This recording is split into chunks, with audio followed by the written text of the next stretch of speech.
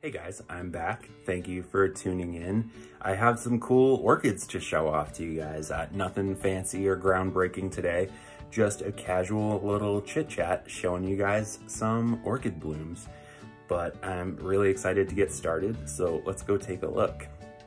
Up first, here is my Cycnodes Wine Delight gem, which is, of course, a member of the Catasetinae Alliance. And Cycnodes is a Notho genus, which is basically just another word for like an intergeneric hybrid between Mormodes and Cycnoches. Cycnodes have these really nice, big, beautiful flowers, and out of all the Catasetinae orchids, I find Cycnodes to be one of the easiest ones to grow and to bloom. If you are new to Catasetinae orchids and you aren't sure where to start, I would recommend a Cycnodes as a good beginner catasetum. On that note, I did a brief video about catasetum culture, but I mainly discussed when to stop watering your catasetum and how to bring it into winter dormancy. But I thought maybe my next catasetum culture video, we would kind of discuss the other side of that coin and talk about bringing them out of winter dormancy.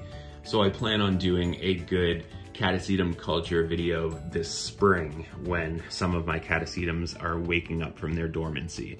So we'll definitely discuss catasetum culture in more detail in the future. But in the meantime, if you have any questions or anything, there's plenty of information. Fred Clark's website's, of course, really good. But feel free to ask in the comments down below if you have a question about your catasetum's winter dormancy. Here is something really cool. This is a Pleurothallus. I love the foliage on this thing. It looks more like a philodendron or some kind of cool foliage plant than an orchid. I love orchids that have interesting foliage, so this one is no exception, and I'm so happy to have it. And those cool little flowers are just an added bonus. It's sort of hard to get a good look at them on the camera. They're quite small. Maybe I'll insert a couple close-up pictures of it, but I am super stoked to have this. This Pleurothallus actually doesn't have a name yet. Pleurothallus is the second largest genus behind bulbophyllums. There are so many different variations. I think there's something like 30 different subgenera under Pleurothallus. Some of them are epiphytes, some of them are terrestrial, different temperature ranges. They're just so diverse. So it's sort of hard to talk about the culture, but most of them are pretty shady growing and they like a lot of water, a lot of humidity. But believe it or not, they can actually be quite easy growing if you have those couple parameters. They can grow and bloom almost constantly, a lot of them anyway, so very cool.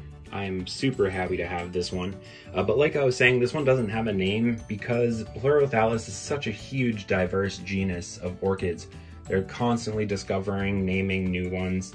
So this one is nameless for now, but maybe one day when it is described, I'll find out the name and tag it. But until then, I'm super stoked to have it.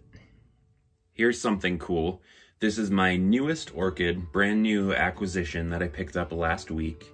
And it is this beautiful bulldog type path. Bulldog paths are known for this kind of particular shape. They just have these big, beautiful, round, very heavy substance, waxy flowers, and they usually come in these shades of sort of like maroon and burgundy and yellow. This one is called Path Ochilla Chilton, cross Path Washington Creek, Mount St. Helens. I got it from the Lyman Estate greenhouse. It's a local greenhouse. I know the owner there. I filmed several videos there and she gets really great stuff sometimes, so that's where I picked this guy up. They're pretty easy growing, but they're just slow as all hell. They're called bulldog paths because one of the first hybrids in this line of breeding was named something bulldog, I believe. And now it's sort of just a shorthand for talking about this type of path. I love it. I love the sort of detail in the dorsal sepal here. It looks like a watercolor painting or something. It's really gorgeous. The flowers can last a very long time, and paths in general are known for having pretty long lasting flowers, but I think the bulldog paths have the longest lasting flowers of them all. So very happy to have this. Hopefully I can get a few more slippers in the future now that I'm starting to get more into them, but this was a great addition to my collection. Up next here is a regular on my YouTube channel. Blooms pretty often off of every new growth. This is Brassavola nodosa cross Cattleya schilleriana, which was registered as Cattleya Mary Dodson, I believe. And it's this really cool kind of primary hybrid between nodosa and schilleriana. And what I love about these kind of primary type hybrids is that they usually have pretty even distribution of like traits from both the parents. You can really see both the schilleriana and the nodosa. I really love this thing. It's very easy growing, just standard Cattleya care. It's nice and fragrant. Nodosa is nighttime fragrant, and so is this, but I find it's kind of fragrant during the day too, maybe because of the schilleriana in the parentage. Very cool. I love this one. I always seem to only get one growth on it, and it always flowers, which is nice, but I'd like to maybe get more than one growth and more than one spike. But it was repotted not too long ago, so it's probably reestablishing itself, and maybe it will give me a better bloom display next time. Here is a very cute Cattleya type called BCN Aka's Aloha Dream Dust. And I was actually doing a bit of reading about this, and I learned some things that I didn't know. BCN stands for Brassicathlon, and the reason it gets that name is because it has something called Calarthron in its heritage, which is this really interesting looking Cattleya relative that I had never really heard of before, and I started reading about it. Not only are the flowers beautiful, but it's a pretty interesting plant. It actually has specialized pseudobulbs that allow for ants to live in them. They're sort of like hollow, apparently, which is so cool and interesting. Definitely gonna read up a bit on that. The flowers of that thing are really pretty, and I can see the influence in this one here. So it's a very cool orchid, very pretty, has a light kind of lemony fragrance, but the spotting is really beautiful, and it's very easy growing too. Always blooms reliably, so very happy to have this one, and it's got that interesting parentage, which I'll have to look into a bit more. Here is something really cool that I wanted to give you a quick look at. I won't spend too much time talking about this because it's not even in flower right now, but it's super cool, and I realized today that I hadn't shown it to you guys yet, so I thought we'd take a quick look. This here is my Dendrobium taurusae, which is this super cool miniature dendrobium from Australia, and it's not in flower right now, but the foliage is so cool. The flowers are quite small, they're not very showy, but they're neat, and it's just a super cool plant overall. Those tiny leaves are so cool. I love the reddish tinge that the foliage gets when you give it bright light. They're just so cool. I haven't had it very long, so I don't want to run my mouth about the culture until I've had a bit more experience growing it, but it is super cool, and I just wanted to take a second to show you that cute little foliage.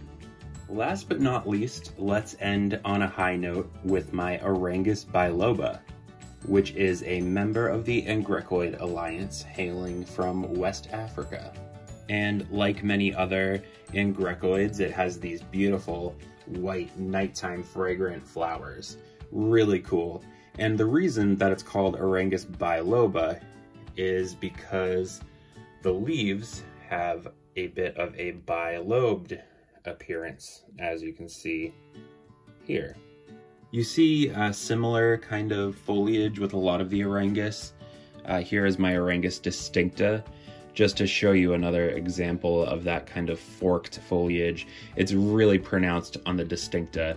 That was one of the things that really drew me to it. It almost looks like a cool little staghorn fern or something. I love this thing so much.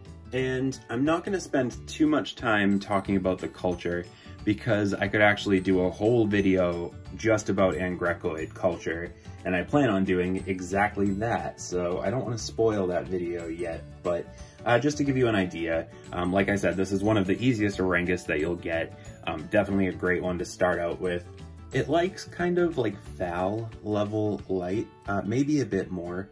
One thing to keep in mind with Angrecoids We can be really tempted to overclock the light on our orchids. I know I do this. A lot of cattleyas and dendrobiums, you can really push the light and really get a ton of blooms, and it's fun to do that, but with Angrecoids, there's actually sort of diminishing returns with light. You can definitely overdo it, and it's better to stay on the safe side. I think watering is what most people have a hard time with, and it is tricky. This is the reason why I want to do a whole video specifically about Angrecoids, because their culture is kind of nuanced, and it just takes a bit more explanation, I think. But just to touch on water and humidity. Most of the time, humidity isn't essential for orchids. They'll appreciate some humidity. It's good for them. However, you can get away without it. But I would say it's definitely more important for something like an Orangus, and here's why. They like to stay hydrated, but they like to dry out pretty well. So, if you have very low humidity, your air is dry and it's sucking the moisture out of your plants. So you'd have to water more often, and a lot of the times that's fine. However, something like an Orangus or an Angraecum, you're gonna end up rotting the roots from having to overwater it.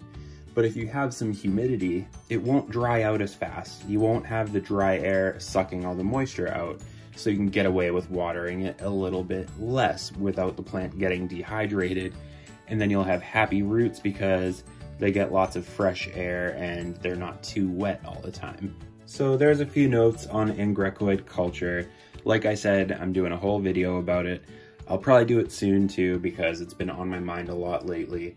But hopefully that's some food for thought when it comes to Orangus biloba. And I hope I didn't make it sound more difficult than it is, because this particular one is pretty forgiving as far as Angrecoids go. And they're just the coolest. Look how pretty that is. I'm in love with this thing.